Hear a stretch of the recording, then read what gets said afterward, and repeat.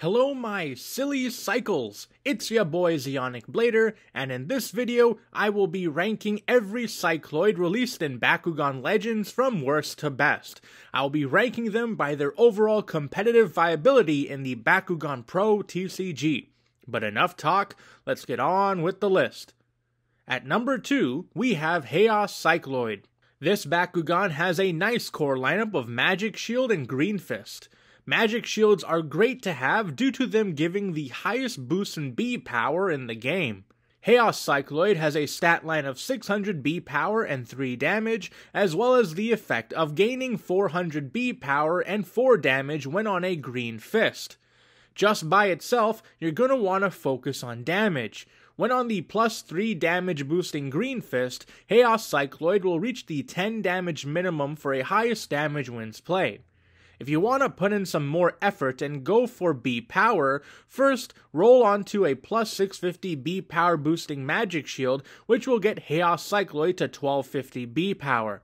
Then, use an action card that allows you to grab a core from the field. Luckily, the Haos faction has a few of these, specifically Mega Punch, which is the cheapest and lets you grab any Green Fist. So, with that effect, get the plus 150 B power plus 2 damage boosting Green Fist, and on top of the effect boost, Haos Cycloid will be at a spicy 1800 B power and 9 damage, which is pretty good for an only 1 energy investment. And at number 1 we have Pyrus Cycloid. This Bakugan has a nice core lineup of Green Fist and Fire Fist. Fire Fists are good to have due to them giving the highest boost of damage in the game. Pyrus Cycloid has a stat line of 300 B power and 8 damage, as well as 2 effects when opening on either a Fire Fist or Green Fist. When opening on a Fire Fist, Pyrus Cycloid can add an additional core from the field onto itself. When opening on a Green Fist, Pyrus Cycloid can remove an opposing Bakugan's core. This allows you to use Pyrus Cycloid in 2 possible ways. First is as a core manipulator.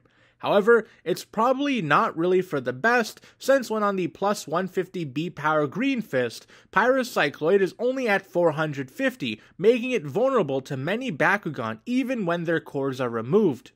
The second and much better way to use Pyrus Cycloid is as a highest damage wins Bakugan. When opening on a Fire Fist, it can take another core from the field.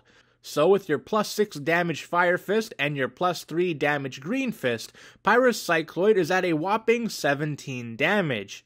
If you want to go even further beyond, you can take another plus 6 Fire Fist from the field, preferably one that's on your opponent's side so that you can deprive them of it, and then Pyrus Cycloid is at a staggering 20 damage. By just numbers achieved in base form, Pyrus Cycloid is the strongest damage-focused Pyrus Bakugan in the game.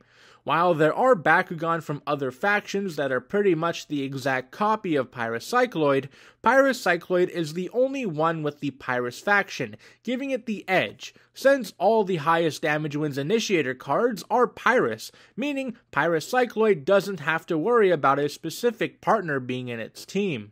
Well, this has been Zeonic Blader with my worst to best of Cycloid from Bakugan Legends. What do you think? Do you agree or disagree? Let me know in the comment section below, and if you liked the video, hit the like button. Or don't, I'm not the boss of you, but be sure to subscribe and hit the notification bell so you get updated whenever I upload. Until next time, see ya. Now, if you have watched until this part of the video, here's a little nice behind-the-scenes thing for you. So right now, as I'm recording this, it's actually Friday, October 13th, 2023.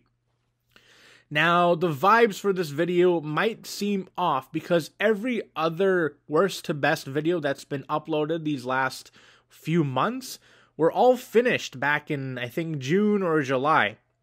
So, it turns out that my original upload for the Cycloid video was wrong, and I accidentally deleted all of my original files for these Bakugan Worst to Best videos. I don't know how it happened. I mean, I know how I accidentally did it, but I would have never done it on purpose because, you know, these are videos that are still being uploaded, or they're still being in the process of going live. So if something would happen to them, then I'd have to replace them.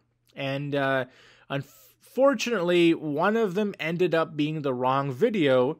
So now I have to do this all the way from scratch. So it is kind of annoying, especially since we're kind of, like, in this channel, we're kind of moving away from the Bakugan Worst the Best series and focusing on some other things. So, yeah, but anyways, that's some nice behind-the-scenes stuff for you guys who've been watching this long. But anyways, see ya.